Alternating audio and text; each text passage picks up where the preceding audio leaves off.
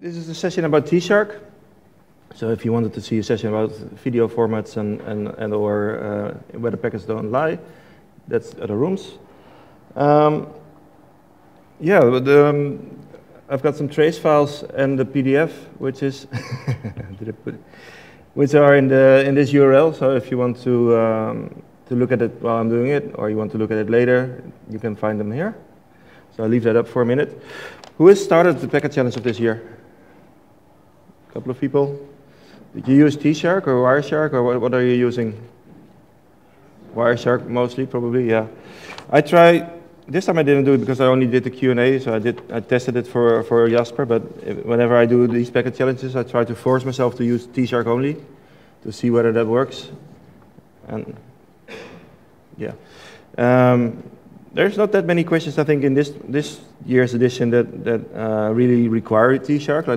Like in Berkeley, there were quite a few questions that could only be answered by tshark. So that, to me, that's nice. So if everybody has this URL, let's get a little bit started. A little about me. I started using Ethereal I think in 1999, and in the last millennium. And I've been developing since 2006, and for the last couple of years, I don't have that much I didn't do that much development, but I always have it on my list, like I need to do stuff again. But I'm really active in the community, on the mailing list, on Ask, and at SharkFest. So it's and then, yeah, of course, I love the CLI tools. There's so many things that you can do with the CLI tools that you can't do with Wireshark. Also the other way around, but especially with post-processing, I really like using tshark. So after SharkFest 08, the first SharkFest, I don't know, I can't remember who wrote this, but there was this blog post in which this was mentioned. So I kind of like that. It's that was my company. Huh? Shorter? Yeah. Okay. Oh. So these challenges, like Laura used to make them, and now this time it was made by Jasper. They're really nice to test your skills and to see whether you can find the answers. And in this presentation, I'm gonna. It's like it's not about solving these challenges. It's about solving your own questions, and I just use this as an example. I'm not going to solve this with you. You need to solve it yourself. But I'm going to solve some of the questions from earlier editions with tshark. And to me, it's like solving the problem is nice, but it's an extra challenge to solve it in tshark. And in that I see a couple of phases. In the first phase, you need to get an answer, and for the specific question that you have. But I like to make sure that I rule out any false positives and or exceptions in the way I solve the problem. And also, I'd like to make it in such a way that it's repeatable for other trace files. So not only for this trace file, but as a general answer to a general question. And that makes it useful for different situations. Of course, it's easier if you have your Wireshark at hand to do some navigation and exploring the trace file. That's easy. I use that a lot, of course. I combine using Wireshark and tshark a lot together. But if you only have the CLI available, it would be nice to also know how to navigate a trace file from the CLI as well. So let's look at a couple of tshark options that can help you in that regard. So some of the output formats, who uses tshark regularly? Quite a few people who has never used tshark before. Good, welcome. And I hope after this session you will be using tshark. Some of the output formats can be really handy, like the minus capital V, it will show you a full packet decode. So it's basically whenever you expand all the packet details, that's what you can see with minus capital V. And if you're only interested in a couple of fields, instead of minus V, you can also use minus O, and then add the protocols that you want expanded, and the rest will be collapsed. And So those are for human readable format. If you do post-processing, there's a couple of other formats that can be useful. We have the PDML format, which is basically XML, packet XML. We have got a JSON format since a couple of years. If you have a tool change that can absorb or can accept JSON, this is a nice option to use as well. Then there's the Electric Cabana format, which is like pre-formatted to insert into Elasticstack. I've never used that, but that can be really handy as well, I'm sure. And the one that I use the most is the -t fields option, because with -t fields, you can select which fields you want in your output. So you have them in the tab separated format. You can change the tab to something else if you want, but you can post-process that quite easily into your workflow. If you use one of the PDML, JSON, or EK formats, you can also limit the output of the protocols to certain protocols with the -j option. So, in this presentation, I will mainly use the -v, the -t fields, and work with that. One thing to notice is that Wireshark always does a two-pass processing. So whenever you load a trace file, it will go through the trace file once, and then when it needs to display packet, it goes to the trace file again and display the packet. That means that you can have a look into the future also. If you look at these examples with tshark, because in tshark normally it will do only a one-pass processing, so it will go through the trace file once, and it doesn't go back to the packet when it's trying to put it on the screen. If you look at the first part, where you don't use two-pass processing, it's just with a simple ICP ident filter, you see that there's, at the end of the packets, or the end of the, let's see if I can, like here you see that the TTL equals 64, and then there's no reply in message. And if you look at the other one here, there is a reply in, and that's by using the -2 option for two-pass processing. And what that does is that some fields, like if you see in frame 3518, it says reply in 3519. That's something from the future. You can't see that when you're at 3518. So a couple of fields in Wireshark, they are only populated by having a two-pass process. So beware that if you need to extract something for your trace file that requires two-pass processing, that you need to enable it in tshark to do that. That also means, there's an example below that if you want to filter on the ICMP response in, you can't do that if you don't do any two-pass processing. So that's a word on two-pass processing. Then we have got a display filter and a read filter, and there's a little difference in working between the display filter and the read filter. If you look at the first example, I'm trying to read the file, apply a display filter, and then with -c2, I say I only want to see 2 packets. And in earlier days, the -c2 would show you 2 packets, but in these days, it will just load 2 packets from a trace file and then apply the filter to those 2 packets. And as we've seen in the earlier example, the first ICMP packet with this identity was in frame 3518, if I remember it correctly. So the thing to do in that regard, if you really need those -c options, is to use the read filter. And the difference between a read filter and a display filter is whenever you use a display filter, it keeps the packet numbering as it was in a trace file, and then it will do the -c. If you do read filtering, it will just read in the frames from the trace file that are matching the filter.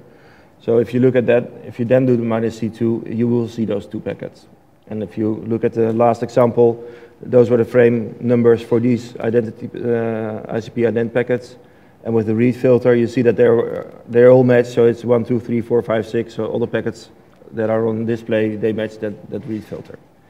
So that's also something to take into account in your troubleshooting. Then one of the nicest options in tshark, to me, is the -g, the capital G.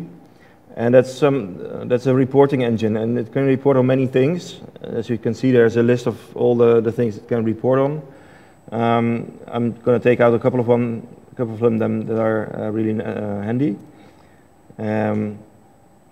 Two of them are the fields option and the values option. If you look at the fields option, it gives you a list of all the fields within Wireshark. It's usually a field with it's a report with a lot of fields on each row. But if you use the egrep to extract the fields, you can do it like this. So if I'm interested in everything that starts with dhcp.option.d and then something else, I can use this filter or this grep, and I get all these options and or these fields. And now I'm interested in, because that's the first challenge I'm going to do, I'm interested in the values of these of this field, because a lot of fields have like certain values, and that's where the values option that's where the values options comes in. It will create a list of all the fields that have pre-selected options, and it will list all the options that are available. So for the DHCP option DHCP field, these are the options, or these are the values that you can encounter in trace files. And so now that you can look that up on the command line, you can use that in filtering as well. Then another great option is to look at the default prefs or the current prefs. In this example, I use the default prefs because it gives you all the protocol preferences according to either the default or the current profile that you're using. And I don't remember all these or all these protocol preferences by head, but I do know how to search for them in this way. So if I look at the default prefs and I do a grep on TCP, and it can be either hashed out with a hash or not. That's why I use the caret sign hashtag and then a question mark. The question mark means the previous character can be there or not. It will list all the TCP protocol preferences, and in these examples I will use the tcp.dsegment.tcp streams option later on in one of the examples.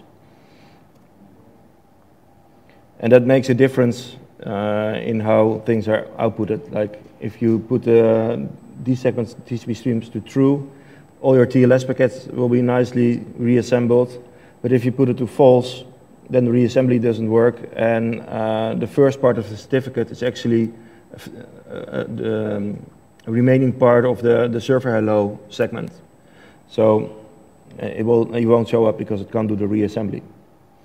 So be aware of your protocol preference also when you're doing tshark stuff. Who's using, I see a couple of Macs, but who's using Windows? A couple of, okay. Do you use like the WSL, like the Linux subsystem? Yeah. In Windows, you don't have a bash shell normally. So in the past, I used Cygwin to overcome that. And these days in Windows 10, you have the Windows subsystem for Linux, which is quite nice to be able to do these things in Windows. If you're a PowerShell user, you can do PowerShell things. I've got no experience with that, but there's a session by Graham about it from 2 years ago that you can look up to see how you can do these things with PowerShell as well. So let's get started on some of the challenges that I prepared. So in this example, one of the questions was, which hosts do not support selective acknowledgements? And then you need to provide a list of all these hosts. So let's see how we can get that out of the packets. So at first I wanted to see whether there's any SYN packets, because I know from my protocol knowledge that you need to look at the SYN packets to get the second permitted option. So I first tried to see, okay, where is my, do I see any packets that have sex permitted? So I used the -C1 option, and of course with the display filter it doesn't work, so I needed to use the -R filter, the read filter, and then it does work. So I do see the option. So we have traces in here that have the option. Another way of finding the names of fields, like I showed you with tshark -G and then fields, you can also look at JSON output and then do a grep on the fields that you're interested in. So if I use the JSON output and I do a grep on Sake, I can see that there's actually a field called tcp.options.sec_perm. So I can use that field to do the filtering on.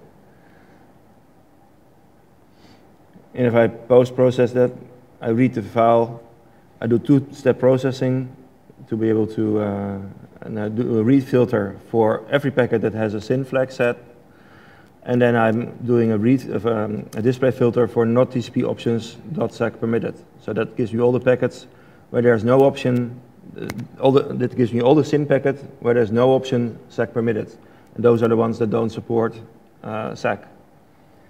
And then you get a list, but the question was to provide a list with IP addresses, so I need to post-process that. So at first I'm going to use -t fields, and then I'm only listing the IP source address, which gives me a list of IP addresses. But I already see there's a duplicate, so I also need to deduplicate this. So I use the sort -u to deduplicate this list. And this is the answer to that question. So in this challenge, I would have put the IP addresses and also the tshark command in my answer sheet. Any questions about this first example? Okay.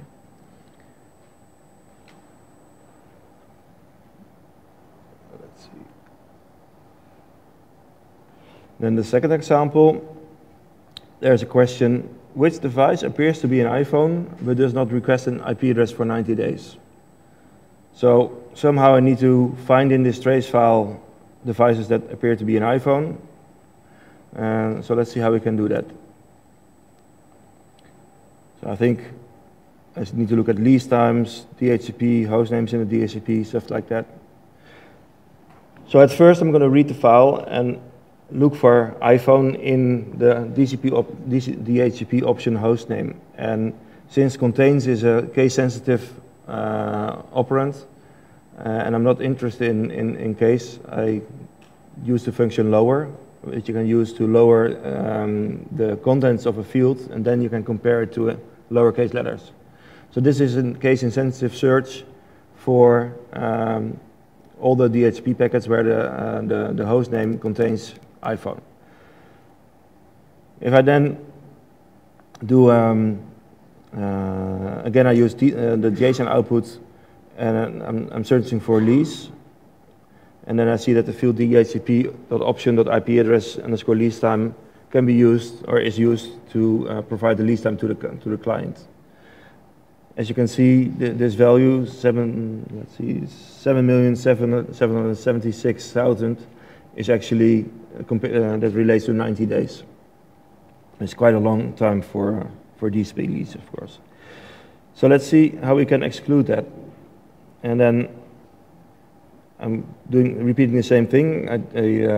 I look for iPhones in the DHCP host name, and I look for that the DHCP option, the lease time is not 90 days. And again, I'm exporting only the fields that I am interested in, which is the DHCP option host name.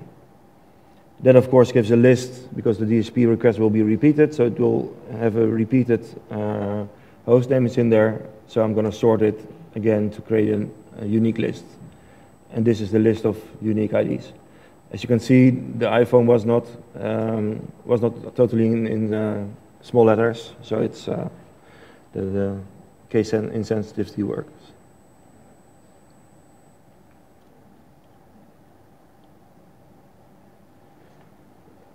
I'm going really quick. We're going to have a short session, or we can do something from this together. Then the next challenge: how many HTTP redirections are seen in this trace file? So I need the trace file. Actually, I can do some live stuff, maybe.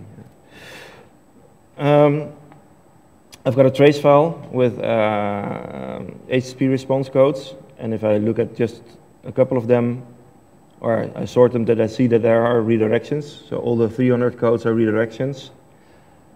So I know that they're in there, so I need to extract those, in which you can use the range filter, which I really like.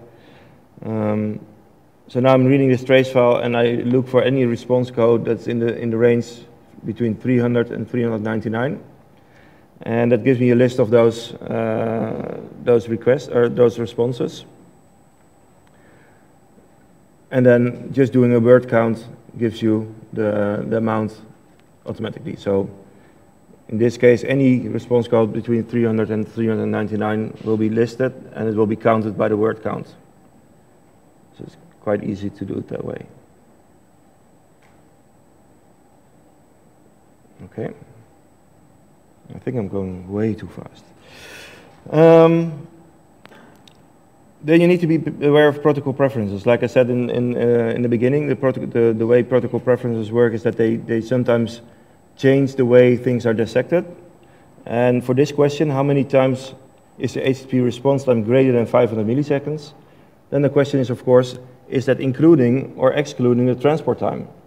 When you do a request to a server, the initial response time for the first packet of the response is the server response time, and then you transport the whole data, and then on the last packet, you've got the transport time and the response time. And by default, Wireshark uses reassembly, which means the HTTP response will be listed on the last packet of the response and not on the first packet of the response. And you can see that when you use when you display this. So in this case, if I look at the output with -V to show the full dissection, and I only take the part of the HTTP, so only the HTTP part is fully displayed, you can see that there's 55 reassembled frames in this particular response. So you know that the response went from one packet and then to later on. And that means that the time since the request is also calculated from the request to the last part of the response. Again, I look for the preferences and see whether which preference I can use to change that behavior, and that's the TCP desegment TCP streams. And then you can see the difference between when you set it to true or you set it to false. You can see the difference in the response times. So for some of the responses, it's the same, because those responses are, of course, made of one packet. But all the responses that are made of several packets, they will have different times depending on this setting. So depending on what you consider the response time, and that was not specified in the packet challenge, but if you do your own, if you're answering your own questions, you know which information you need, and if you need the response time or the transport time, you use either of these reassembly options. So if I answer this question with the desegment setting to true, I will get an answer of 30. And if I set it to false, I get an answer of only 2. So the question, of course, then is, which answer should you submit if it is a packet challenge? Well, I would submit both to make sure that you covered all the different examples.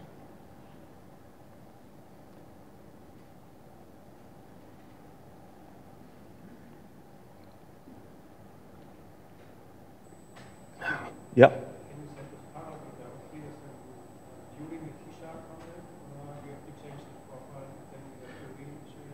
Good question.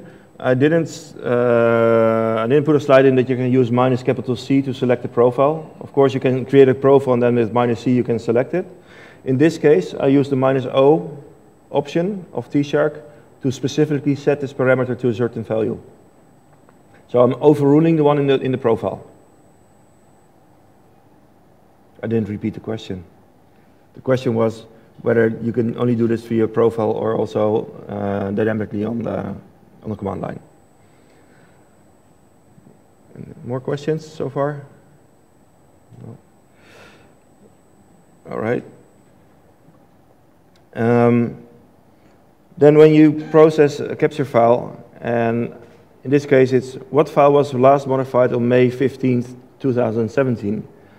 And this question means that I need to have the request, because there in the request is the URI that I need to find, and the response contains if modified since date. So I need to make a match between a request and a response, and Wireshark normally doesn't do that. So I need to figure out how to create that relationship between the request and the response. Of course, these days, there's also in the response, there's the HTTP full request URI, I think. So that has been changed.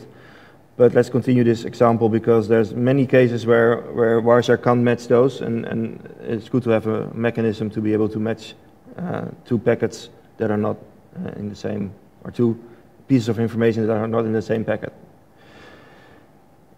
So in this case, I'm reading the file. I'm searching for HTTP requests or HTTP responses. I output the fields that I'm interested in, which are the frame number, the HTTP request URI, and the HTTP last modified, because those are the two parts that I need for my analysis. And I just read four lines of the output, and I already see that there's a request in frame 5 for slash, and the last modified time is somewhere in 2018. And the same goes for the second request in frame 9. The response is also pointing out that it's an object from 2018. Then if I look at the full header, and please note that I used two-pass processing here, because on the request, in the one-pass processing, you won't have a reference to the field or to the frame where the response is, because you can't look into the future. So you need two-pass processing to know in this request that the response is actually coming later on in frame 8, as you can see in the red marked lines. So in this case, I have the request URI, which I need for my challenge, and I have a reference to the frame where there's a response. So those two fields I can use, and the same goes for the response in frame 8. So I'm looking at frame 8 at the moment, and there you see that there's the last modified header, which you can use, and there's the request in frame 5. So I have a frame 5 with a request URI, I've got a frame and a reference to frame 8, and I've got a frame 8 that has the last modified field. As you can see, just at the last part of the HTTP response is actually the request URI, but that's been added like not that long ago. So when I made this example, I didn't use that. But you can do this simpler, but as I said, there's many examples where the information is not there. If you want to know the user agent, for instance, that's not in the response packet, so you won't be able to get that one. So how do we match these? Let's see. So I first make a list of all the last modified fields, and then I see, okay, if it contains 15 space May space 2017, I have the one that I need. So in this case, it's frame 27, but I want to make a general case. So I'm going to try to match those fields. So I'm first going to say, okay, if I have the frame where I have the field with the value that I need, I'm going to print the request in, and then I'm going to pipe that output, or I'm going to use that output to create my new filter. So in this case, I'm doing like my own two-step processing. So I first extract the frame number that I'm interested in, and these parenthesis open and then parenthesis close, everything that's in between there will be executed, and the output of that will be put in place of that command. So let's do a little demo on this one, because this is a very important technique in my opinion. Let's see. So let's see if I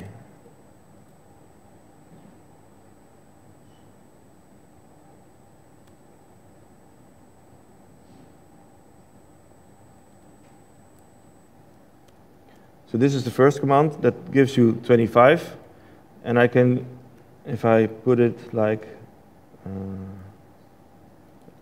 I can do it within an echo, for instance. It also puts out 25, but now you can see that it's really putting it into the new variable. And if I do it, if I then add that to the second tshark, so in the first tshark I get a frame number, then in the second tshark I'm reading the trace file again, and then I'm filtering on that specific frame number. And that's the combination of getting the output from one tshark session to the next. And this gives, of course, a frame that I'm interested in, and then I need to extract a field that I'm interested in, and that was -t fields -e, and then I can't remember what the, let's see, what was it? Let's see, oh, it's the request URI.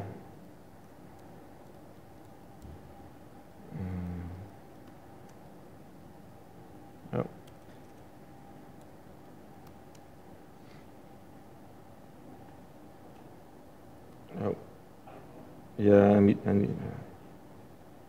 yeah, there's an extra space here. So that's actually the request that I'm interested in. Let's see, go back to the presentation. So, so I'll combine these two, and then printing the field that I'm interested in is giving me the answer, the correct answer to what I needed to submit to the challenge. If we expand on this, this wasn't the question for the challenge, but if you expand on this, because I really like this technique, I use it a lot. If you read this trace file and you're interested in all the TCP sessions that has a certain cookie value, you can use the same technique. You just filter on the cookie. Then you create a list of the TCP stream numbers, and then you use, you can sort it to create unique numbers, and then you can use that in a new session to extract those from the first trace file. So let's do that as an example as well. Let's copy this one.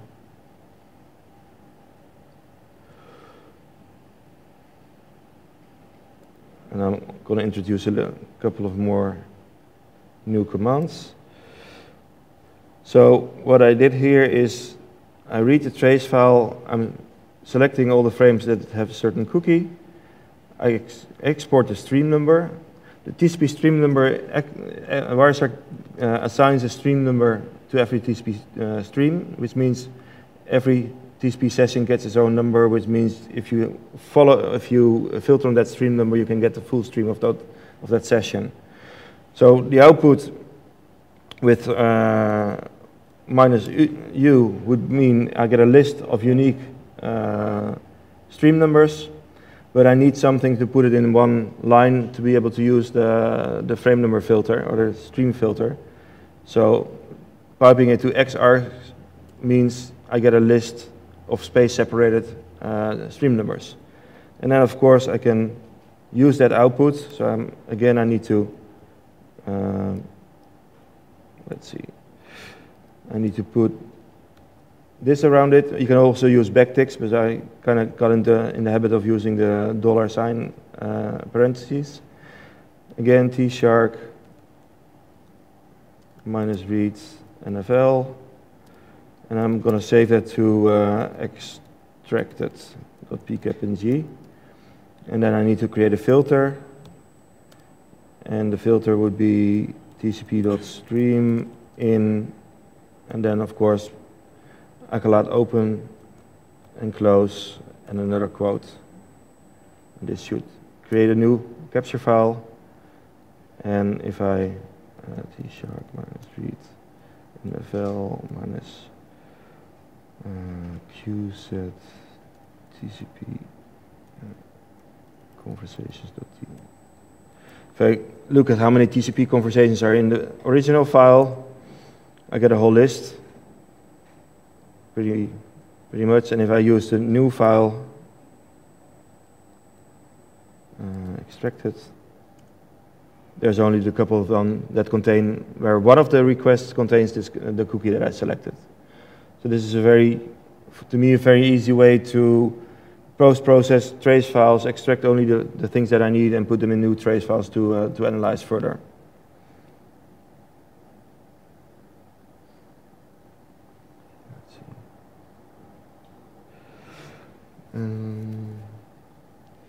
Okay.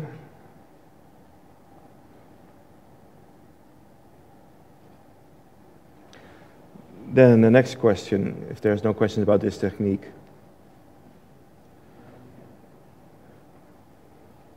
The question is, what is the fastest DNS response time in this trace file?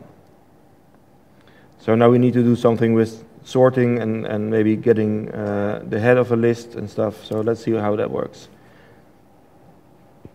So I'm reading a trace file again. I'm going to look at the DNS flags of response. It needs to be 1 because I'm only interested in the DNS responses. And it needs to contain a DNS time field, which means it actually is a response where we have seen the request also. We're going to extract the DNS time and create an output. Then we create a sorted list of the output, and then you can post-process that because this is just a list. I'm only interested in the top 1 entry, so I need to add head -1. And in this case, I want to have a nicely clean formatted answer, so I post-process it with set, the stream editor.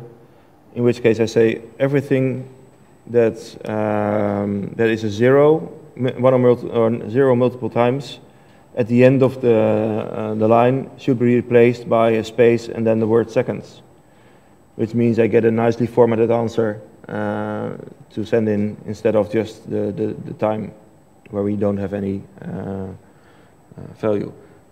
Set is a really powerful tool to change text into something else.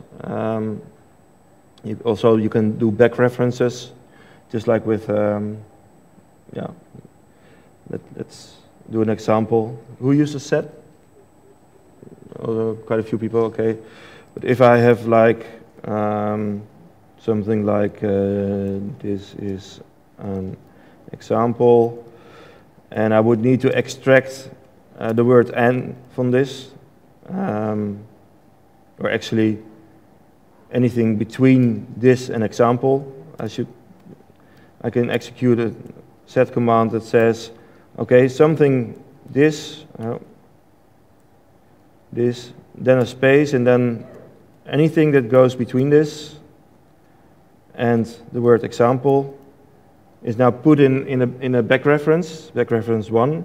So if I'm only interested in that specific part, I can just back reference to 1, and this will be outputted like, okay, this is an example.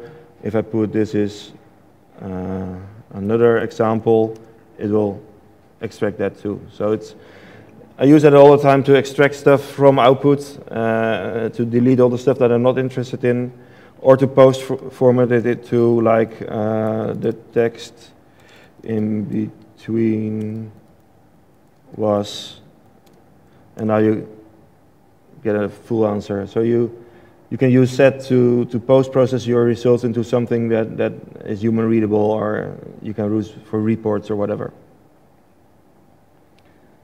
Okay.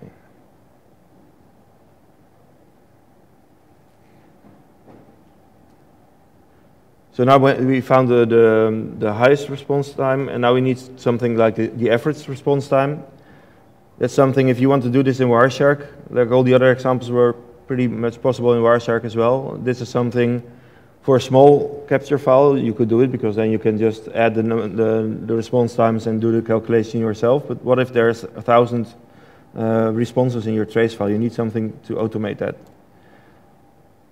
It makes it an awkward operation to do in Wireshark. But we have awk on the command line. So if you want to calculate an average in the title, you can see that you can use awk to do this. Awk is like a programming language, and what awk does, it will read every line and then fire up the script for every line that it has been reading. In this case, I output the DNS time, so I have a list of response times, and then I can add them up with the sum function. I count the amount of things that I have, and then in the end, so after all the lines have been processed, I have an end event, which prints like the sum divided by the count, which calculates an average. So in this case, this is your output. Let's see how.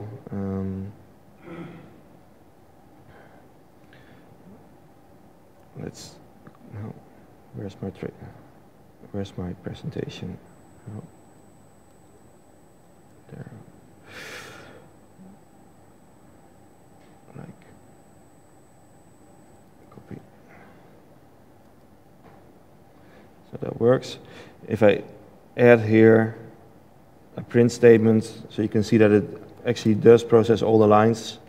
I can add a print statement that says sum is now, and then something in the sum, or let's do it, and then count is now. So I'm printing a floating variable, and I'm printing an integer, and the things that I'm interested in printing are the sum, of course, and the count. And now you get, I made a syntax error somewhere. Let's see where. I think I'm printf some. So it's nice if you do a demo that you.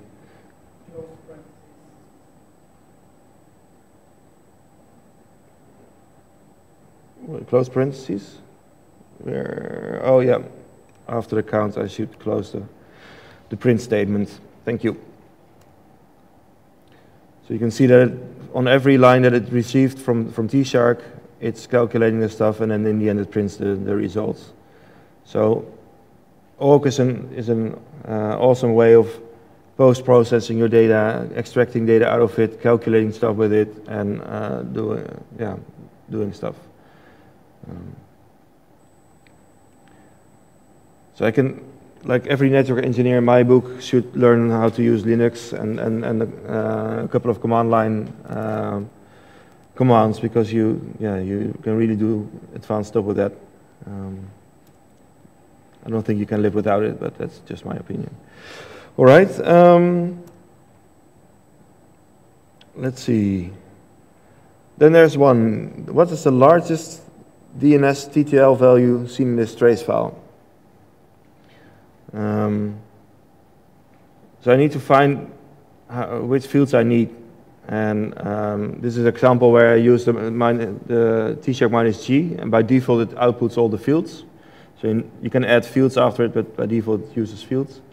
So now I'm looking for the DNS field name that I want to use. So first I grab on DNS, but as you can see, it's not a really well formatted or informative list. There's the field types. There's other stuff that I'm not interested in. I'm just interested in the field name. So that's the wrong way. So I'm going to post-process this. This is one of the reasons why I use awk, or one of the examples where I can use awk. In this case, normally awk separates fields by white space, but in this case, I only want to separate on the tab character. So I add -f and then the tab character to split on tab characters.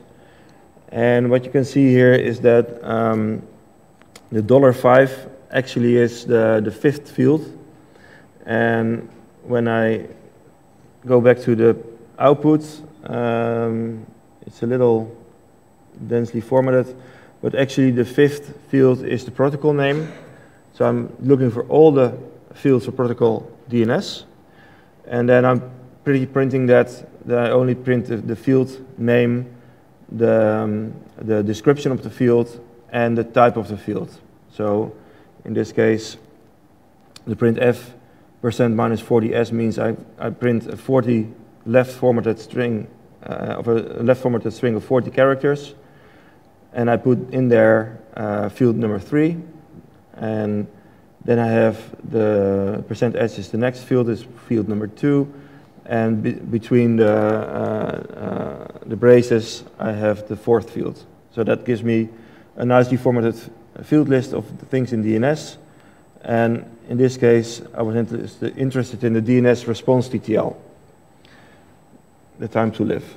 So now that I found the field that I'm going to use, I can read the trace file, and when I do that, I see that there's multiple DNS response TTL values in one line.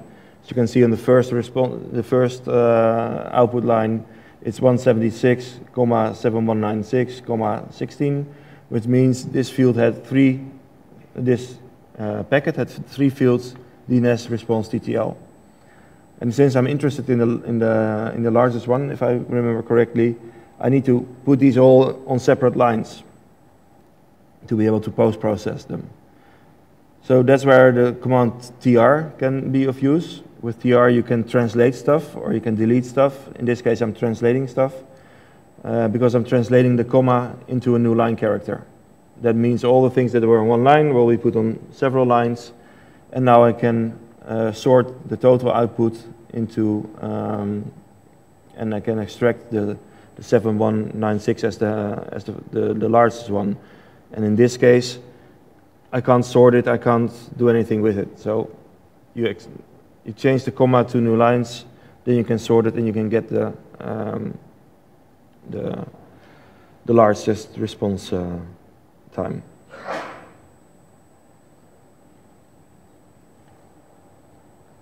Then I'm getting back at the first example. Remember that I needed to create all the, oh sorry, this is no, one more in between.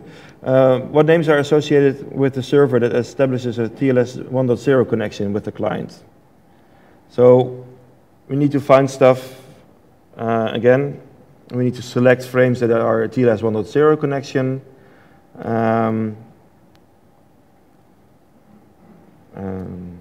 Okay, so we have the trace file. I'm looking for tls.handshake.type equals 2, which means it's a server hello, because we were looking for a server that supports only TLS 1.0.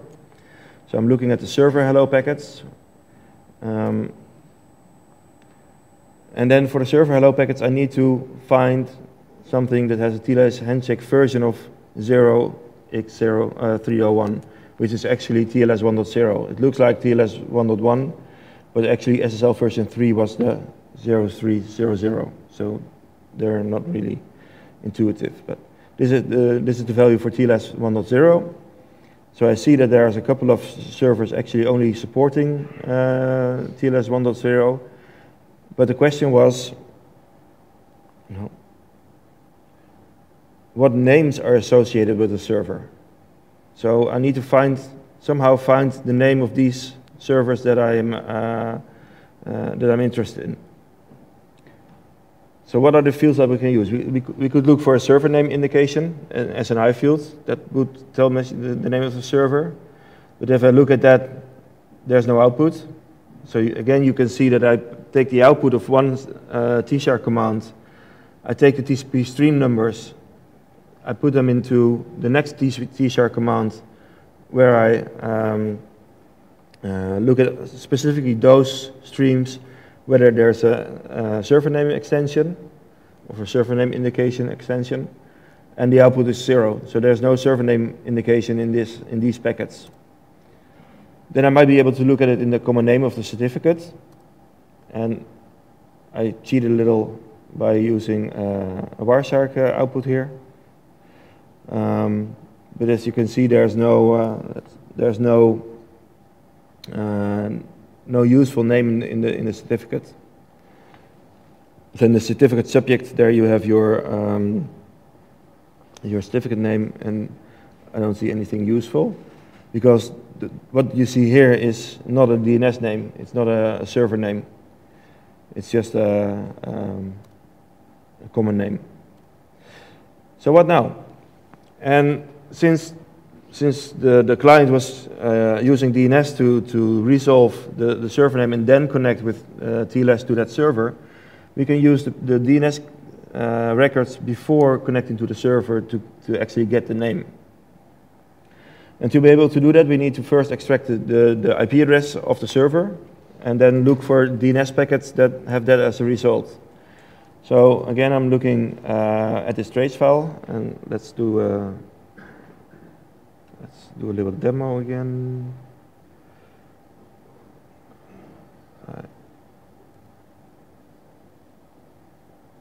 I get no. There's one too many. So these are the IP addresses of all the servers that only support TLS 1.0. I can put them in tshark to make a tsharks to make a list, and then I'm going to search for the DNS A record. Let's copy this because I'm lazy. Copy. So again, I need to put things around it. So I'm going to read again this trace file, but now I'm going to filter on DNS A records that are either of those fields. So I need to put this around it, and I forgot to put the $ parentheses in between.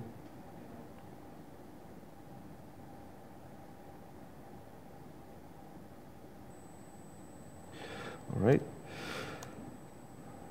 and I'm still getting an error.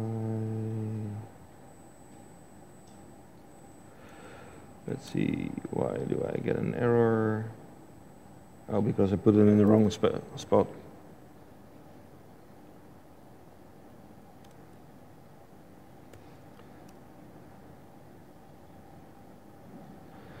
So now I have listed all the DNS requests or the DNS responses that answered with an IP address of one of those servers.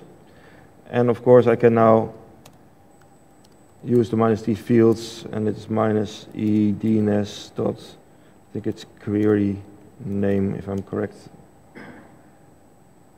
No, it's not correct. I need to cheat. DNS response name. Okay.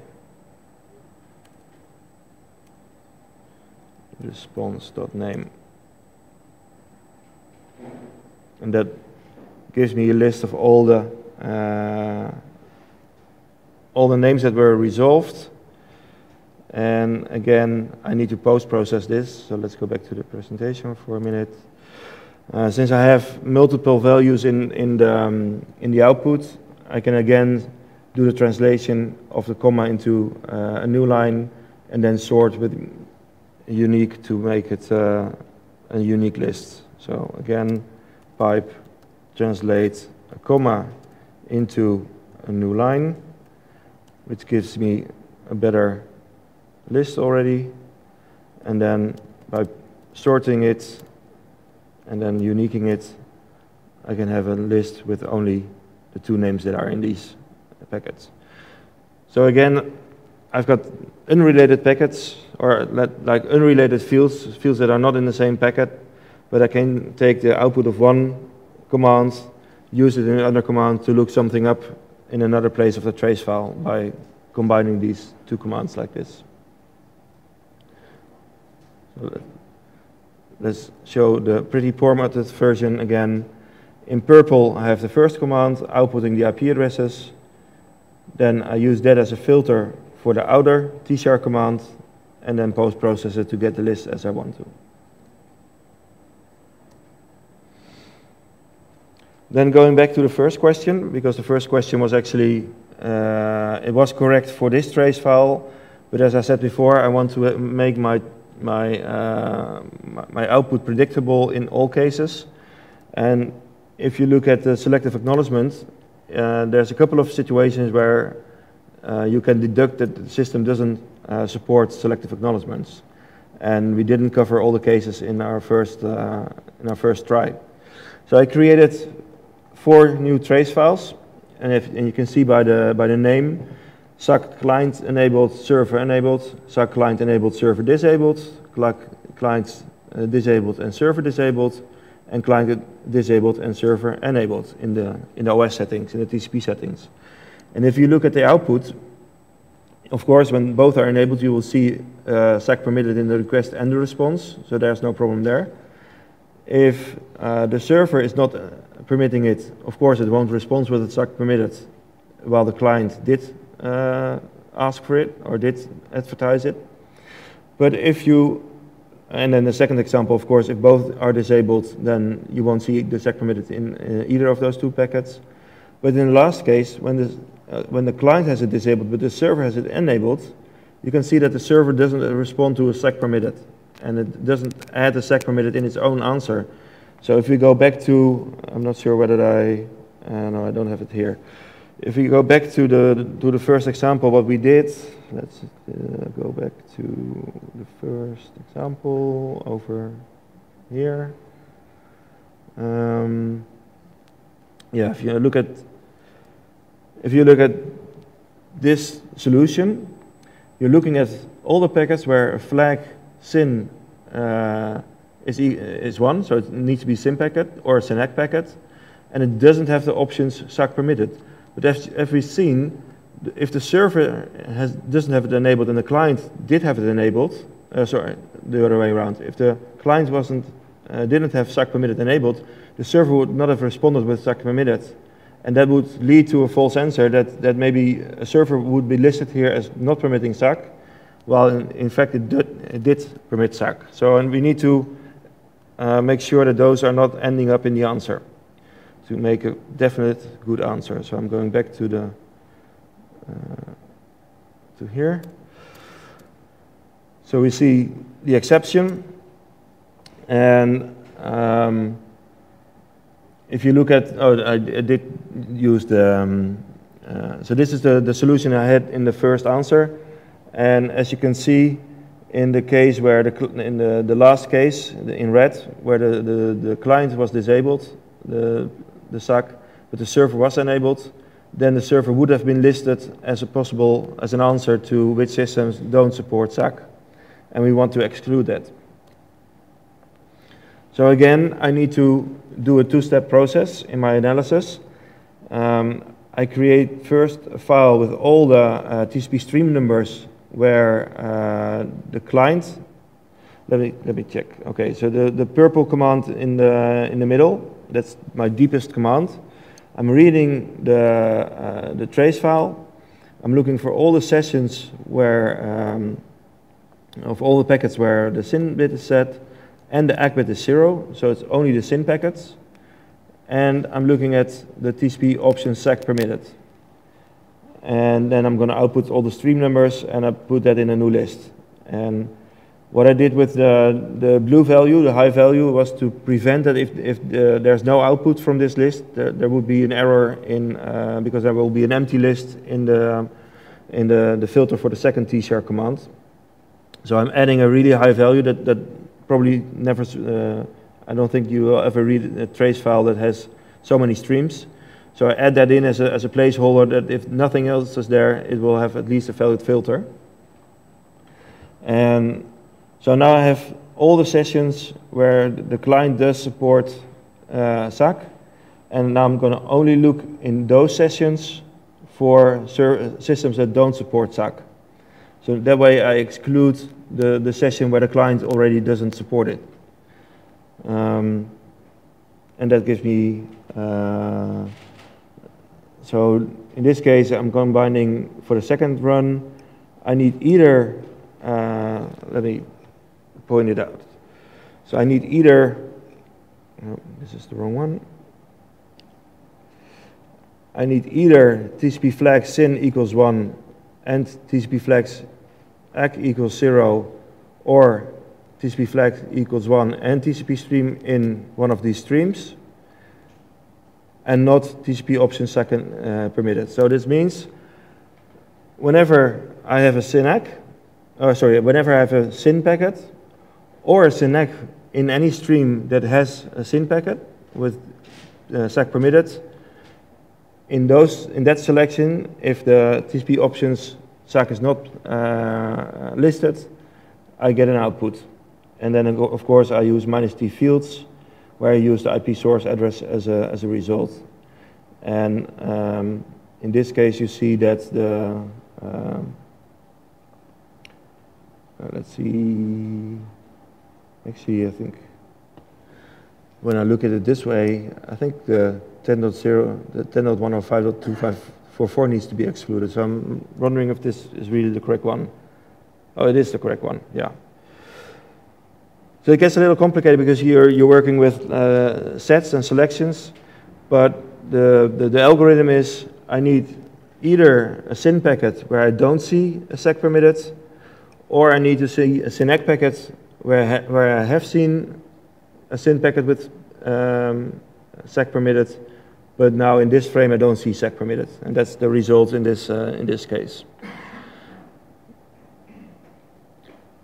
And of course, if you have a specific question, this can get a little more complicated, but at least this gives you the right results.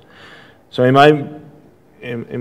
try to create statements that are reproducible and that you can always depend on the output of the command, which in this case you can. So in short, tshark, it uses the same dissection engine as Wireshark, so you have all the fields available that Wireshark has available. If you use tshark plus some scripting, you can complement things that you can do in the graphical in Wireshark. And if you use a little building blocks and combine them, you can really enhance, or you can create wonderful things to extract information from your trace file. Which leaves me to you, if you have any questions about using tshark. Yep. Is there any way to trigger IO graphs You have to speak up a little louder, please. IO graphs? Yep. Can we trigger tshark to create and then save them directly to the file system? The question is whether we can trigger creating IO graphs from tshark, and I don't think it. I have never seen it. I don't think it's possible. We have some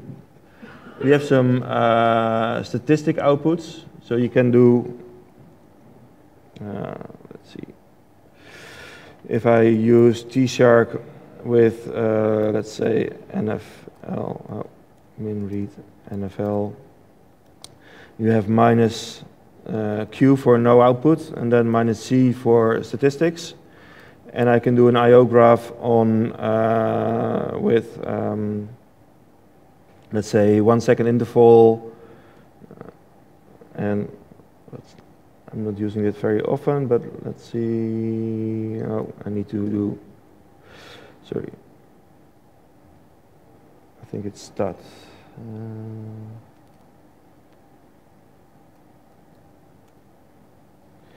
So now you have got a 1 second interval with frames and bytes without a filter, and you can do, you can add filters here, like I want to have all the IP packets, I want to have the ICMP packets, I want to have DNS packets, and then you get an IO graph or IO statistics for these three fields. And I think you can use any operator that you can use in an IO graph, you can use here as well, but it won't create a graph for you, it just creates the output. But you can post-process that into something that creates a graph for you. Yeah, it's in tabular format, you get the same details. So it is an IO graph, but it's just in text format. And if you want to have that put into a picture, then you need to use some graphical library. Yeah. Other questions?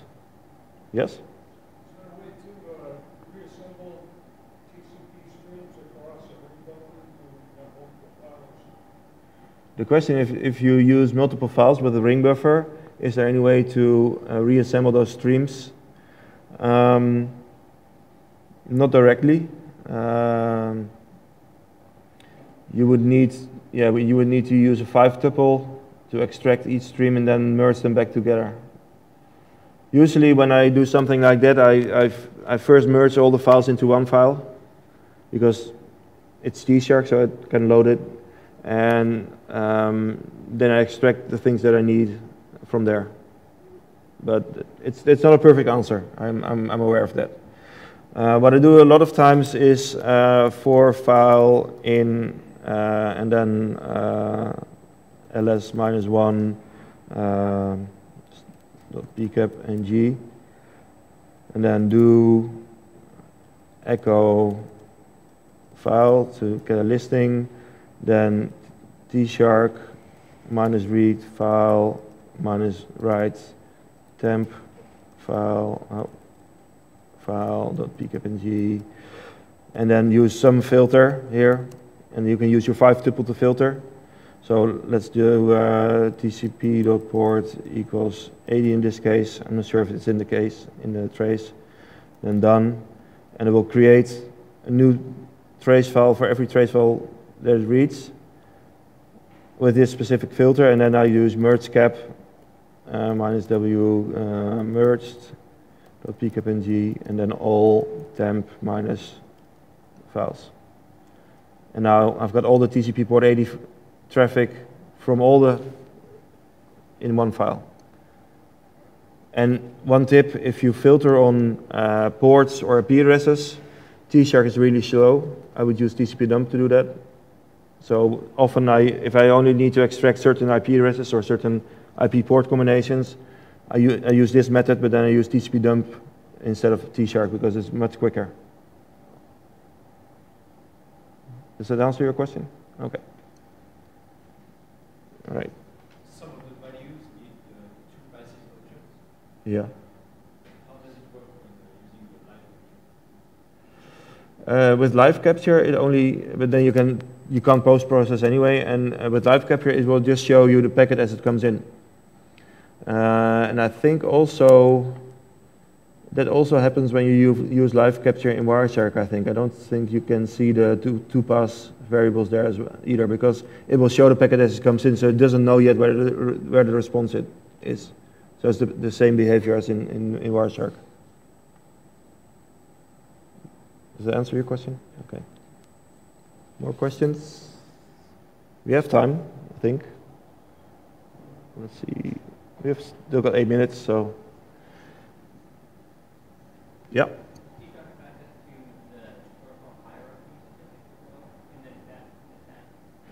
I've got a little noise of the airco behind me, so you have to speak up a little bit, please. Sorry, does the tshark have access to the protocol hierarchy statistics? Yes, it does. Yep. tshark minus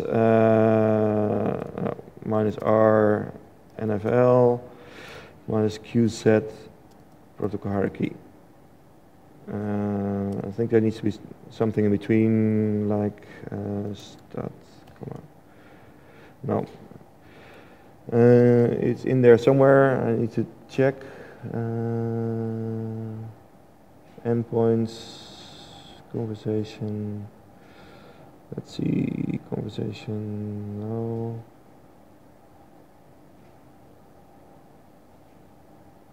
Let's see. You can follow TCP stream with it as well. IO, that's it. There you go. It's IO, protocol hierarchy. I don't use the protocol hierarchy that much myself, so I needed to look. But it is available. So you have the conversations, you have the endpoints, like I used the conversations before here. No, yeah, I used it earlier to show that there were multiple conversations. But you can also use minus QZ endpoints, IP. And you get all the IP endpoints just like you would get it in Wireshark. So if you just type in something wrong that I did before, you will get a list of all the things that you can extract with the -z option, which is basically the whole statistics menu from Wireshark. Not everything is implemented, but there's quite a few things that are implemented on tshark as well. Yeah.